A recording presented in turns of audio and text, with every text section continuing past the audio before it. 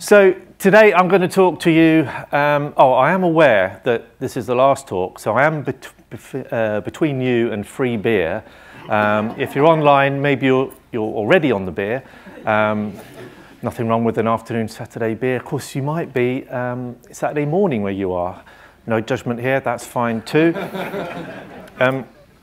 I'm going to talk to you about fluid typography and its role in design systems. So I'm going to try and keep you awake. So I thought I'd start by showing you these magnificent Blue Note jazz album covers. Now, I'm not the world's biggest jazz fan. I do have an appreciation for it, but I do love these covers. And you may have heard of a designer called Reed Miles. It's a great jazz name, but he's not a musician, not even close actually. But he is most famously associated with the designs of the Blue Note covers. And some of his designs are in here. But actually most of these ones were designed by a chap called Paul Bacon in the 1950s. And they set the scene for Reed Miles's work. Now, of course, the sound of Blue Note jazz is as distinctive as the album covers themselves because they feature some of the very best jazz musicians that the world has ever known. And the thing about jazz, especially from this era of the 1950s, the bebop era, is that so much of it is improvised. And the way that that happens is there's a set of agreements amongst the players up front, whether that be time signature, a chord sequence, maybe a melodic hook, a set of agreements and foundations, and then they're away and they can improvise. And just as these harmonics are foundational to jazz improvisation, so we have in our world type, spacing, color being foundational to systematic design. And so long as you have those agreed fundamentals, you can start improvising yourselves and you can riff on designs and keep those designs in harmony with one another. Now, of course, typography and type scales is often associated with music or compared with music, spoken of in the same sort of sentence sometimes. And a scale, as defined or explained by Robert Bringhurst, a Canadian poet and typographer who wrote what some consider the typographer's Bible, The Elements of Typographic Style. He described a scale simply as a prearranged set of harmonic proportions. And this is the classic type scale. The interval is 1.2. That means that each subsequent larger type size is 1.2 times the previous size. And if you've been to an online type scale generator ever, you'll know we also describe type scales in terms of musical terminology. So this interval, 1.2, is also known as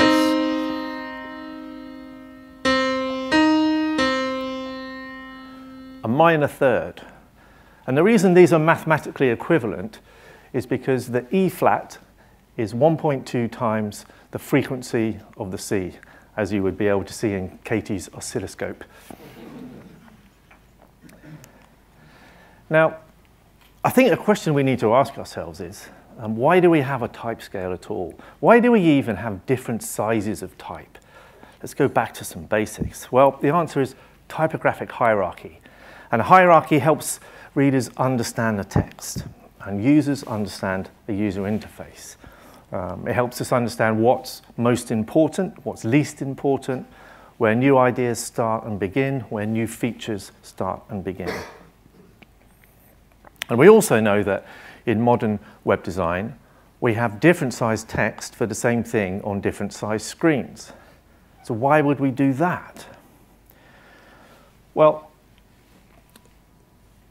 one of the reasons you would want to do that is if you think about a paperback book. Paperbacks are almost all the same size. The text is almost all the same size, and that's because they're used in the same way. We hold a paperback around about 30 centimeters away from our face and read it, those of you who remember reading paper books. A reference book, such as this, the text is much, much smaller.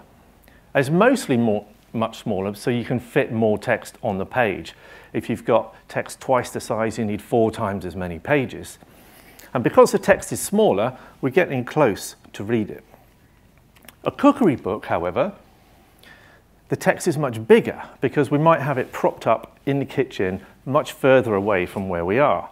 And it's further away, so we need to make the text bigger so we can read it more easily. Well, to put it another way... Okay, one last time. These are small, but the ones out there are far away.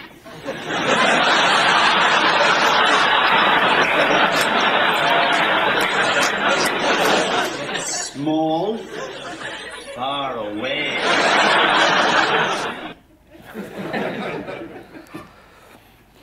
So you can consider text size as an angle rather than a length, a physical length.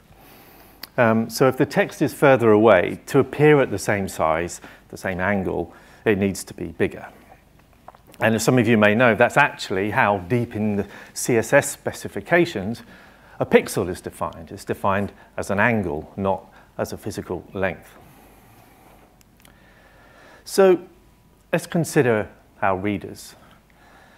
They might be sat at a desk with a large desktop screen positioned far away, maybe 60 centimeters or so, arm's length perhaps, away from their eyes, whereas they may be using a phone, and phones are small. So they're held close when we're reading them. And these might be, you consider these the maximum and minimum extremes of the reading environment, typically. Okay. And that would explain why we want to change the size of our text depending on the size of the screen. But we might also want to use a completely different type scale for different size screens. So why might we want to do that? Well, if you use the same scale on a large screen as on a small one, you start to lose the contrast between the headings. So with these small and large screens here, the text is all the same size for the headings and so on, and yet they look different. So if you exaggerate the size of the headings, then actually those two designs start to look more like the same design, even though they are different. You start to be able to distinguish more easily on that large screen where the headings are and how they are different to each other, whereas you can do that with the smaller differences on a smaller screen. It's just the way that brains work. So when you're designing, you can consider one type scale for your minimum viewport size, i.e. when the things are close and small screens, and a different scale for a maximum viewport size for when that screen is further away and bigger. So in our case of our small screen, this is the one that we looked at earlier on, we have an interval of 1.2. And then on the maximum screen, the larger one, we have an interval of 1.3, which means the text sizes ramp up quite dramatically, and they get bigger and bigger and bigger. And here's an example of a real-world responsive web page designed with two separate type scales. So we have one designed for small screens, and then another different scale with bigger increasing text designed for the larger screen. And at some point between the two, the CSS is swapped so that you either get the small text or the large text. And in theory, that CSS is swapped out at the point the design breaks, which is why I consider that is why we call them a break point. So it's great, you've got the same underlying HTML, that doesn't have to change. But of course, now you've got two fractured situations. You have got, in effect, two designs to maintain. And also, this approach, as you probably know, is quite blunt. You might end up with a relatively small device, like this one in the middle, showing a typographic scale that's really designed for something bigger. And so at that screen size that's in the middle there, it's starting to fail. So a common solution is to add another breakpoint and a third design for a medium-sized screen. You might consider this, at least a few years ago, we might have considered this as designing for a tablet. And like I said, this fractures the situation even further, so now we have three designs to look after. And anyway, what scale should I use for that middle one? And how big is a medium-sized screen? And how far away is it? Because with all these different tablets, it's like, well, what do? You start designing for every single permutation and combination? Of course you don't. Because you're going to end up with loads of breakpoints and media queries in an effort to handle them all. But actually, that's what the new Creative Boom website has done. This was released around about Christmas time last year. It's a lovely design, but it has got 5 breakpoints. So for the most part, this works well for the reader. I think it could be a bit improved at the small end, but let's not worry about that. But to manage it must be a bit of a nightmare. I mean, 5 breakpoints means 6 different designs. And in this case, each one, apart from the very smallest, is a fixed width design. So this might be a magazine, and it's a very good one, but the web designer is trying to exert print-like control over everything, and the web's not like that. The web is not delivered in fixed dimensions, at least not fixed dimensions that really we can design for in advance, because your readers have more control over their reading environment than you do, and that is the beauty of the web. That is absolutely how it should be. Now, I'm not here to tear down Creative Boom. It's a really good website. The design's lovely, and it does work quite well, but it must be a bit of a nightmare to actually look after. But seemingly, 5 breakpoints are better than 2. So are 10 breakpoints better than 5? Would that be better? What if you had an infinite number of breakpoints? Will that be better? Well, instead of snapping from one type scale to another, you seamlessly adjusted your typography for each and every screen and window size. And I have noticed that this slide was preempted on the T-shirt there by Dave, which is nice. So that infinite breakpoints you might call fluid typography, which for me is a combination of fluid type and fluid spacing. So let's look at fluid type and see why it makes things easier. Earlier on, we looked at these 2 type scales. One tailored to your minimum size and one tailored to your maximum size of screen. And we can use these pairs of numbers to describe those scales. So we have our viewport size, we have our base body font size, so this is the text size of the paragraphs, so the smallest is 17, and it won't go smaller than that, and the biggest is 20, won't go bigger than that. And then we have our multipliers, our intervals, to give us our 2 different type scales at the 2 extremes. And now to get fluid type, what we need to do is interpolate between those for any given screen or viewport size. So this graph shows you how that might happen, sort of in numbers. So each column of dots there is a type scale. So we have our type scale mapped to our type sizes for our maximum, and then on the left-hand side for the minimum, and then somewhere in the middle is a brand new type scale, a bespoke type scale purely for that size of viewport width, whatever that might be. Now, to put it in practical terms, you just design the extremes. So you design the extremes for your minimum size, and you design the spacing and the type size for your maximum size, and then maths just does the middle bit. Because computers are good at maths. That's not AI bullshit, that's just normal mathematics.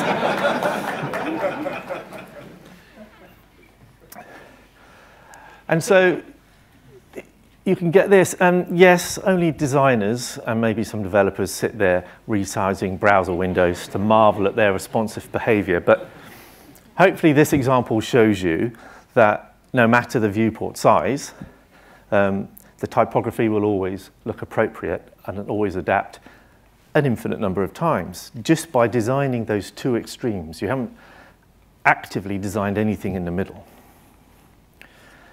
So to get that right, it obviously takes, skill and time, but, that's what designers are paid the big bucks for, yeah? No? Can't have everything. But how does this manifest itself? Well, when it comes to the CSS, we kind of only need this. So this one declaration here that says, set the font size to be step 0 on our type scale. So if our type scale goes from 0, which is our body size, you might want -1, so 1 like for small text, up to however many larger headings you want. You can just do this. It's like the paragraph, set it to font size 0, and however big the environment is, the screen is, it's still using type 0, but we're calculating what that is. So similarly, the headings might be on different steps on the scale. So we say, make an H1 step 5, make an H2 step 4, use a utility class if you want to create a step 3 under certain circumstances. But this is, all you need is your CSS to do that. You're just deciding on a scale of 0 to 5, how big do you want the text to be? All the complex interpolation is done under the hood. So I know what you're thinking. You're thinking, where does the value of that custom property actually come from? How does that make the text responsive? Do I have to do some mad maths? Well, I'm glad you asked, because I can help you with that. Introducing Utopia.fyi. So this was developed by James Gilliard and Tris Mudford at Clearleft, a company I've founded, design agency in Brighton. But it's free, no strings attached, not trying to sell you anything other than a way of thinking, so I feel okay presenting this to you. We use it all the time, lots of other people do as well. And I'll just show you how to use this and how it can help manifest that fluid type. So Utopia includes a calculator and, crucially, a code generator. So you used Utopia by passing in those values that we looked at earlier on. There's your screen size, your body text size, and your type scale for your minimum and maximum. And then it gives you a set of type scales and the CSS that works with it. So these 7 lines of CSS, these handle all the fluid typography for all the steps that you specify on your type scale, right across the 2 extremes of your design space, just these 7. Now, it looks a bit complicated, but the point is you can just copy and paste it. It's foundational, you don't ever have to change it. And if you have this, then that's all you need to use those custom properties I was showing you earlier on, where you say, make all paragraphs text size 0 on the scale. Now, there's probably quite a few technically minded people and accessibility people in the audience, so you might have seen, yes, this uses clamp function, and when you're using clamp with type sizes, that can be problematic. However, you'll also see that it's using rems rather than pixels, so anytime a user wants to change their default text size, that's handled automatically within this. Also, on the circumstances where clamp does cause a problem, which is basically extreme type scales on very large screens, Utopia will give you a warning if you're setting yourself up for that particular situation. But it's fairly rare, but it is possible, but at least you have the warning to maybe not be quite so radical. But also, you can just switch to old school CSS locks. There's an option to do that. So instead of clamp, it's a more complicated, but again, just copy and paste once job using pre-clamp CSS, if you like. And it's got some options to use containers rather than viewports, plus also exporting as post-CSS or SCSS as well, which Tris has introduced more recently. So there's lots of stuff, flexibility there in terms of how you want to use this, this output. But the important thing is 7 lines, in this case, of CSS, pasted once as a foundational thing you never have to touch again, then gives you the power. So let's think about designing a basic component in a design system or just like on a web page. Now, if the designer and the developer, who may or may not be the same person, are talking to each other and they're both thinking fluid design, the decisions are really quick. It comes down to, again, that heading, on a scale of 0 to 5, how big do you want it to be? Similarly, the paragraph text, the button text, on a scale of 0 to 5, how big do you want it to be? That's as far as the conversation really needs to go. The rest of it is handled because you've got fluidity, you've got responsiveness all built into the back end of it. You just need this simple bits of CSS to make that happen, and it will just work. There's no media queries there. There's nothing like that. And you might notice something else about the cards. The spacing changes too. And rather than jumping at a certain breakpoint, the space can fluidly interpolate between your minimum and maximum as well. Now, in isolation, it might not be so impressive, but across a whole page, the difference is clear. So in this example, each piece of space is accounted for and totally fluid. And that keeps everything in tune regardless of the screen size.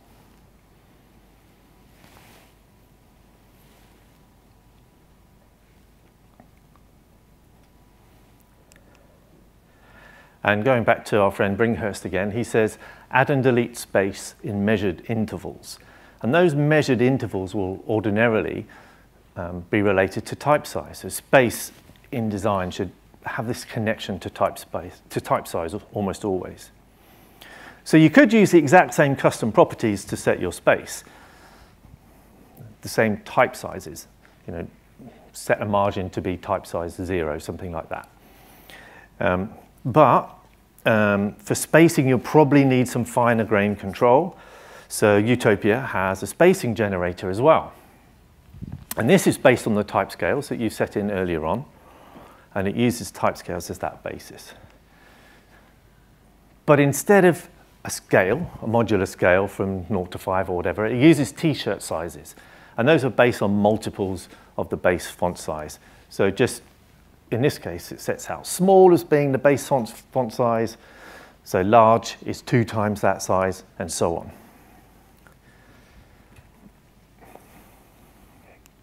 So if we look back at these cards, we can just use a space property instead. So this is saying use the small space property that we set up earlier on. And so that automatically makes the padding around the larger card bigger than the smaller card. And that's it. You're just doing it with one line. So again, that conversation is just as simple. It's like, in terms of t-shirt sizes, what do you want the padding to be? Extra small, medium, large? What do you want it to be? And it'll flex automatically across your minimum and maximum design space. But spacing can sometimes be much more dramatic than that. So with Utopia, you can generate these space value pairs so that on a small screen, we have our spacing is medium, but then we say, well, actually, we want it to grow to large on the larger screen, and that's still relative to your type size as well. So you can get more exaggerated changes, which gives some more flexibility with the design. And in fact, Utopia lets you do even more exaggerated ones than that. You can start as extra small at the small end and then make gigantic spacing, 2XL, or go the other way if that's at all helpful. So all the flexibility is in there. And again, we can see one of the uses might be padding around a text.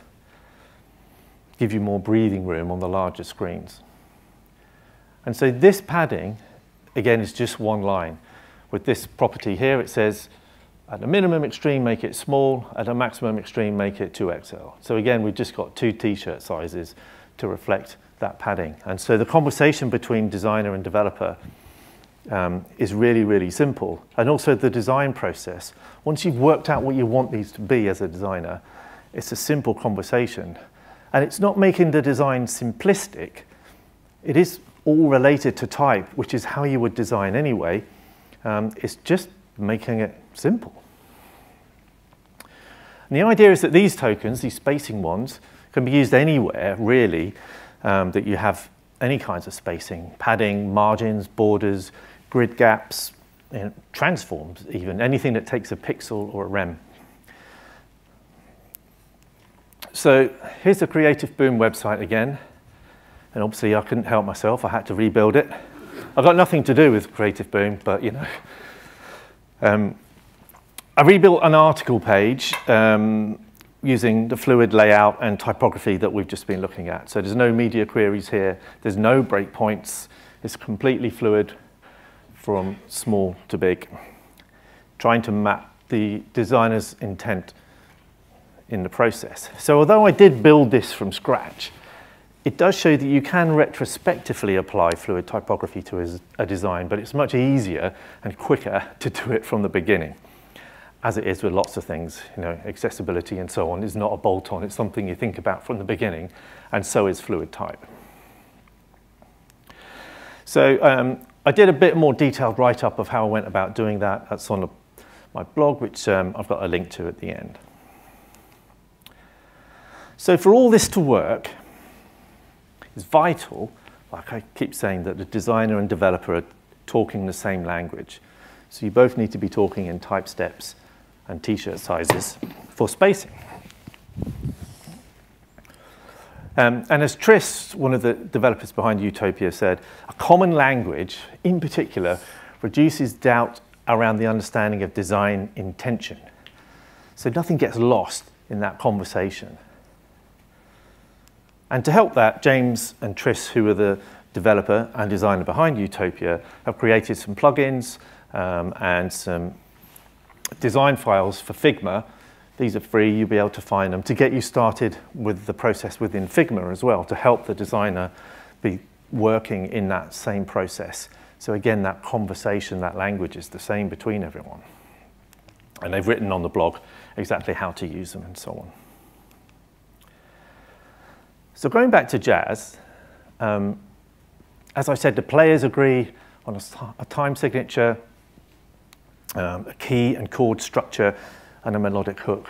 And those are the foundations that allow them to improvise in harmony with each other, play together, improvising new passages of music, but staying coherent.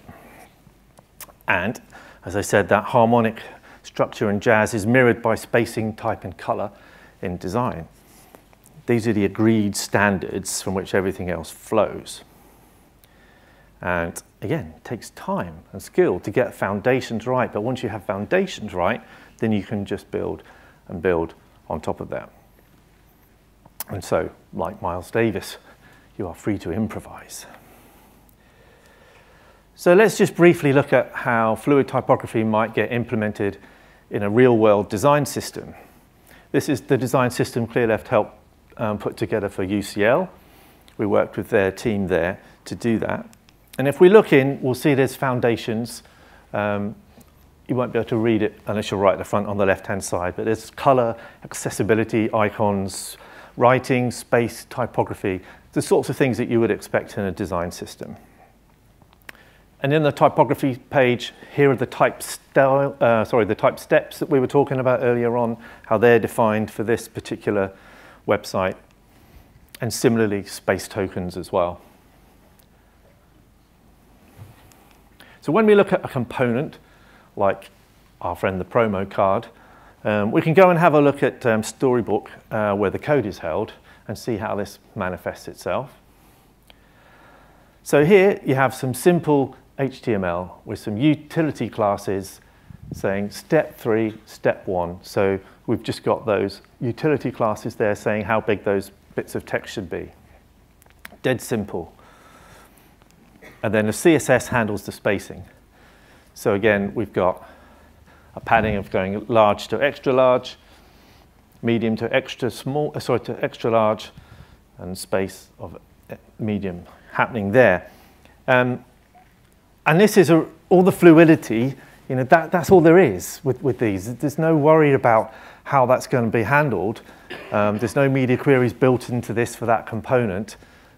It's all handled by that foundational 7 lines, well, probably twice that because you've got the spacing, but you get the idea, of CSS that sits in a much more foundational part of it. So when they're designing components like this, the conversation genuinely is, what t-shirt size for that spacing? On a scale of 0 to 5, what's the type size? And you get that responsive design just built into the component. So by building fluidity into the foundations, the designer and developer of future components can play together and riff off that simple shared language, that shared foundation. So you get consistency, you get ease of use, all the promises that a design system might bring.